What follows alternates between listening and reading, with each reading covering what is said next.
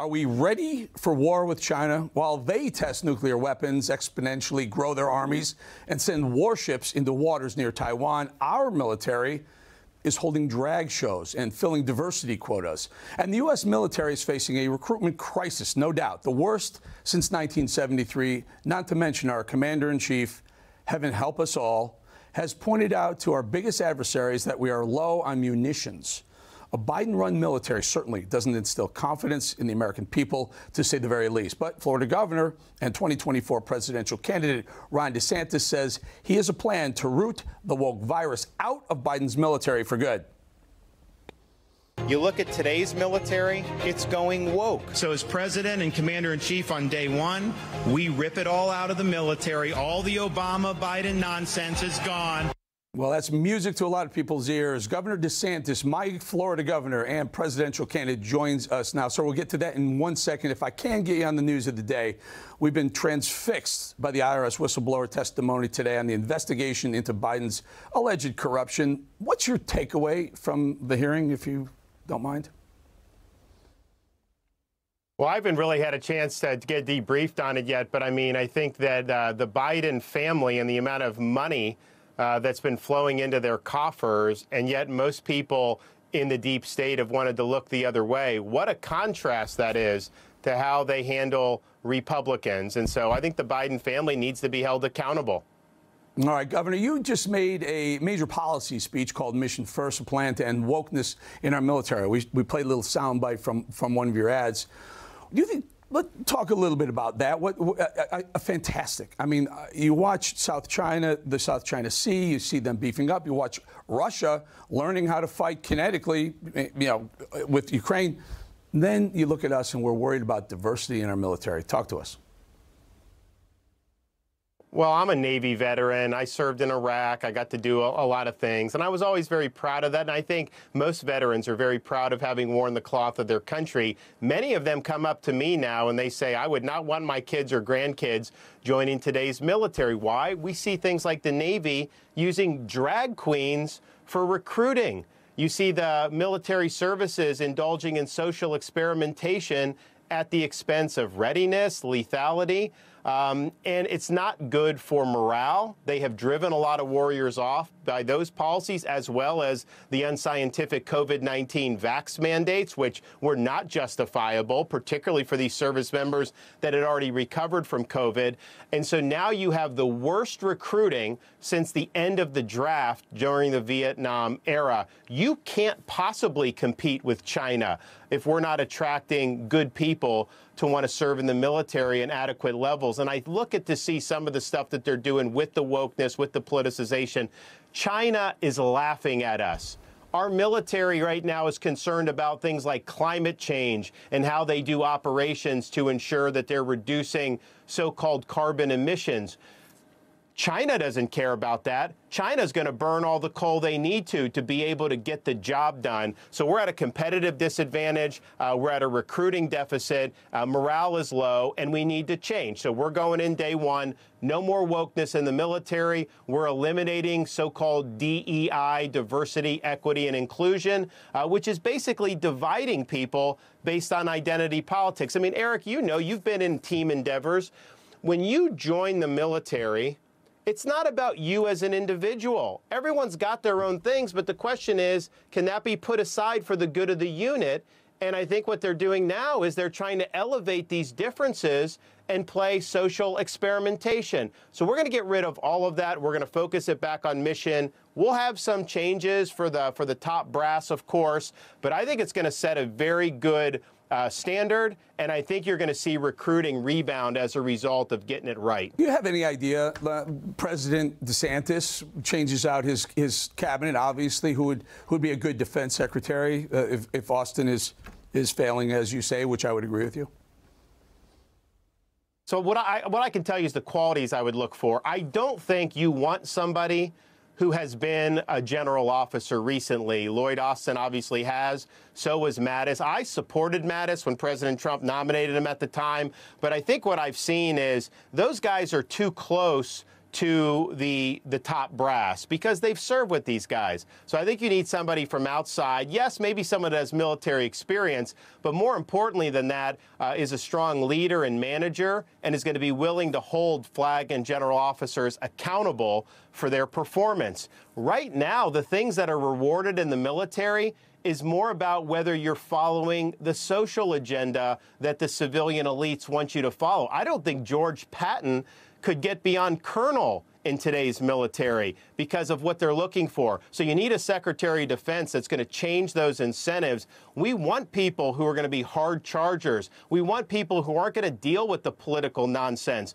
Our military should be unique in society. It should not be a reflection of values at places like Goldman Sachs or civilian bureaucracies. And so we'll have a Secretary of Defense that understands that, that's going to have the backbone to be able to challenge the entrenched military-industrial complex, and that's going to do things to increase morale inside the Pentagon and our services. Very, very important. Sir, let's turn the topic to Trump. There's so many things going on with Trump. He announced that he will likely be indicted. He's got a letter. He's the subject of a likely indictment. And you came to his defense yesterday over on CNN. Do you think his indictment, or this whole indictment palooza, as we're calling it, are they politically motivated? So here's what I think. If you go back to the Alvin Bragg case, what did Bragg do? Bragg took a business record statute and he stretched it to basically try to get these payments that Trump's people, made back in the day.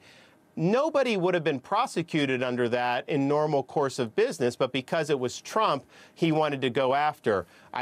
We don't know what's going to happen with this J6 thing. I hope that there's not charges brought. But what they've been doing is they've been using this statute called obstruction of a proceeding, and they've kind of been stretching that to fit conduct that may or may not have happened on January 6th. And I think if they do that, people are going to look at it and say, look, nobody's above the law. If Donald Trump or any big political person, gets caught robbing a bank or doing things that we know are traditional crimes that people get prosecuted for every day, that's just the way the cookie crumbles. But I think when you try to shove conduct into some of these more opaque statutes, and you're running with that, given the politicization of the Garland Justice Department, you're going to have a lot of people that are going to look at that and wince. One thing, though, I think we need to do, when I become president, I've already said, new FBI director, clean house at DOJ, end weaponization of justice in this country. Will you prosecute FBI Director Wray? A lot of people like to see that. Would you prosecute Mayorkas? A lot of people would like to see that. So it's one thing cleaning house and getting rid of them. I think, again, we'll stay on this Trump topic. He's promised to not only get rid of them, but maybe even perp walk some of them. Well, yeah, but I think look, I was at the rallies in 2016. I was cheering about lock her up with Hillary, and that didn't end up happening. So a single standard of justice to me means that elites who are on the side of the ruling elite in D.C., that they're held accountable just like the rest of us who may be opposing those elites. But one of the things I do think we need to do, Eric, and if this case does proceed in D.C., I think people are going to see why. I think an American has a right, if they're charged in D.C., to remove that case to wherever their home of record is in that judicial district. Because what happens in D.C., it's like a 95% very hostile liberal jury pool. So if you're somebody who's kind of against the swamp on the right, you are going to get eaten up and spit out by these people. So I don't think it's a fair forum. I think we need... This is very interesting. I'm glad you said that, because it begs the question, if you are elected president and Donald Trump is, in fact, indicted, incarcerated even, would you pardon him if you feel that way? Oh, well, I've said from the beginning, to have a former president that's almost 80 years old go to prison, that is not good for this country. And so as president, I have the pardon power as governor, and I've exercised it. And obviously, you got to look at the facts at the time that it happens. And it is all a case-by-case determination. And there's different reasons why you would pardon. But one of the reasons is this something that's in the best interest of society? And I fail to see how that would be good for this country to see something like that happen. I don't think it's going to come to that. I think he's maintained his innocence. But, you know, I think we need to focus on the people's business looking forward, and we got to stop criminalizing political differences. Sir, have you changed your Trump strategy? So, you know, you and I have talked quite a bit, you know, on the show and elsewhere. You didn't come out of the box attacking Donald Trump. It seems like maybe some of the ads have moved a little bit more towards that, although you are defending him on some of these indictment things. Has the Trump strategy changed? And can you weigh in on whether or not you think he should be on that debate stage in August? He says he might not. And is that a mistake? Sure. So first of all, when I got elected, when I announced my candidacy in May, I was asked questions about Trump criticizing me. I hit back very directly, but it was on substance. What I'm not going to do is I'm not going to attack him personally. I'm not going to call him names. I'm not going to do that. That's just not my style, not my cup of tea. But we've been very direct where there's differences on policy. We identify that, and we can let the people decide. In terms of the debate, yeah, I think he ought to debate. I'm going to debate. I'm going to be there. I think it's a great opportunity for us to have a great discussion about the country's future. Nobody's entitled to be nominated. You got to earn it. And I think he should show up and make his case and answer questions like the rest of us. At the end of the day, this country's in decline. We all see that. We all know that. I'm running because I want to reverse the decline, get us on a fundamentally different path. And I think if, you know, we go in for 2 terms starting January 20th, 2025, you know, we're going to be very active, very energetic. We're going to spit nails. And we're going to bring all this stuff in for a landing, and the country will be better off for it. Initially, you came up very strongly against the Ukraine war, supporting the war, and you said it was a territorial dispute. I think you've clarified your comments since then, but the war seems to be in a quagmire. The counteroffensive has slowed. What's your take right now, as we speak, on the Ukraine war, and how do you think you as president would end that crisis? Recently, you know, I don't know, Trump said he could do it in a day or so. How would you do it? Well, so first of all, I think what is kind of the state of play here? The initial Russian invasion, I think the goal was for them to topple the Ukrainian government and impose a Belarus-style puppet state in Ukraine that Moscow would have influence over. Obviously, they didn't succeed in that. It was a huge failure. So the fight is over that territory in the very far eastern part of Ukraine. They're battling over different parts of the territory there.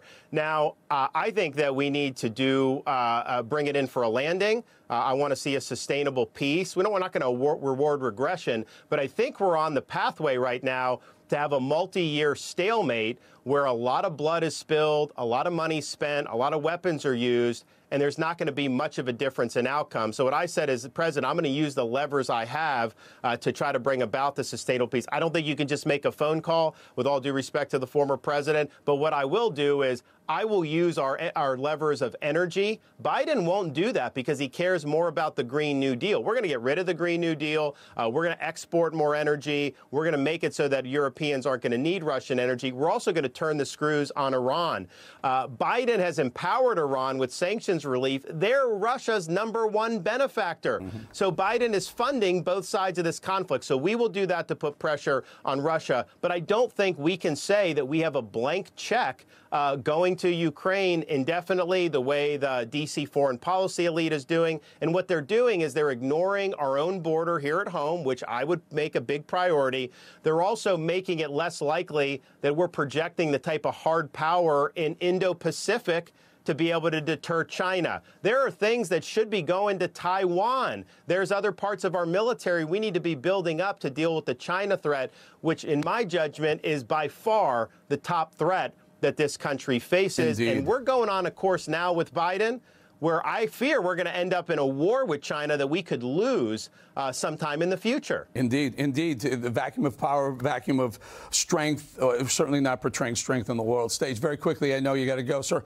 Casey, how's she doing? How's the campaign going with her? How is she? She is doing great, and she launched the Mamas for DeSantis movement, and that's why NBC is upset, because parents right now know that their rights are under assault. We in Florida have stood up for him. We're going to stand up for him as president, and my wife is an incredible advocate for the well-being of children and the rights of parents. The left knows that. They know she's effective. They know she's over the target. So, of course, how do they respond? They try to smear her. But she's strong. She understands that's just part of the game. And I couldn't be more proud of her. Her health is 100%. And our kids are rambunctious as always, but they're having good times. So thanks for asking. I always do this with you before we go, sir. It's, third Wednesday in July is National Hot Dog Day. I got to ask you, what does Ron DeSantis put on his hot dog? Mustard. Straight up, that's it? That's it. Good for you. Good for you. A traditionalist. Governor Ron DeSantis, really appreciate it. Thank you for joining us. Thank you.